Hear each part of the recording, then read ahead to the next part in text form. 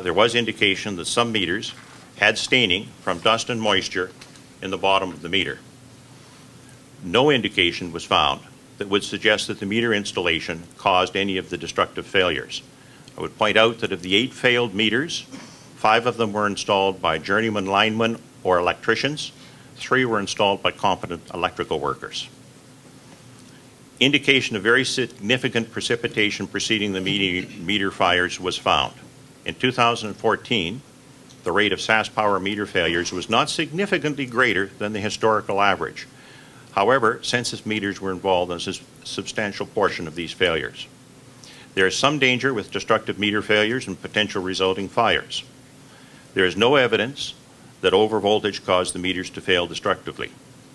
In view of the above, we are of the opinion that moisture and contaminants within the meter has been a major factor in the meter failures and ensuing fires.